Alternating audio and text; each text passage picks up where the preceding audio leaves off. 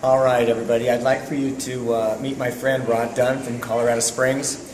He came to me not too long ago and said the doctors have given me 90 days to 6 months to live. I had lymphoma cancer, and I was going to go through some serious, very expensive treatments. And I wanted to personally introduce you to Rod. So, Rod, welcome. Let me just see it again, Stan. Share with us what happened. Well, what happened was I woke up one morning, December the 17th of '09, and I had a big knot on my neck here, and I thought it was an infection from my tooth. And I go to my doctor the next day, and she looked at me and asked me what was that, and I said it's an infection from my tooth, and she said no, it's not. And she said put your shirt back on and go to the hospital. And I said why? She says I can't tell you. So I put my shirt on, and she had Dr.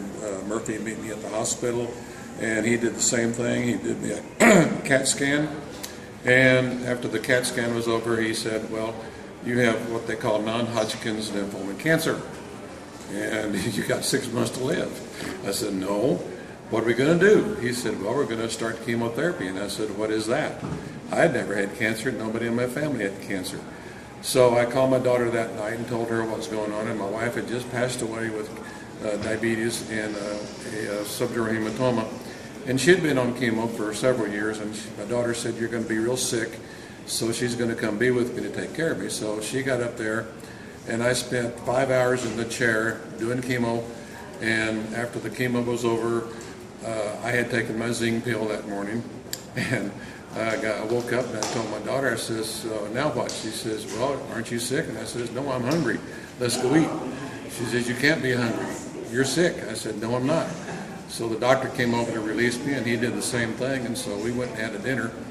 And after that, I was in chemo now for every 26 days for 3 years. And in that 3 years, my tumors went from golf ball size in my neck, my chest, my stomach, my groin, and they had disappeared in that 3-year period of time. And during that time, I had no sickness taking chemo except for one day when I didn't take my zinc pill, and I had to sit there for about an hour and a half recuperating like everybody else. And of course, out of all the people in my group, there was like 35 of us in there, off and on, depends upon what day. But all the rest of them that had non-Hodgkin's have all died because it's the most serious, and I was at stage 4, and he had given me that 6 months to live, and he didn't understand why I did, but he authorized me to continue using my Global Blend and my zinc pill. Of course, I couldn't share it with anybody except the nurses, and they all take it now. But it's all gone now. My remission is complete, and I'm supposedly cancer-free.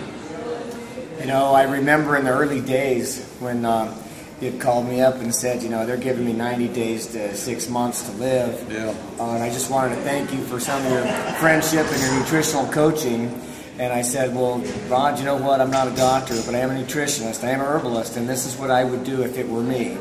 I would drink so much Global Blend that I could feel my back teeth float and keep taking the zinc for my attitude. And I wanted everybody to know that it was not long after that, really, that Rod came on the Zingular Morning Show and thanked all of us, made me cry like a baby. Yeah. You know, just the stories that we hear. And Rod, I'm so proud of you, and I'm kind of glad you hung around with us. I'm glad too. He signed up all the doctors, the nurses, and everybody else, but he wasn't allowed to talk to the other patients. And no, unfortunately, a lot of them are gone now. And so I'm hoping that what we know here now, we can build you a business and change the world. Make everybody healthy. I think that's what's going to happen. I've got a lot of people I'm talking to right now that are excited about coming back on board. Very good. Thank you, Rod. Appreciate it. Thanks, Dan.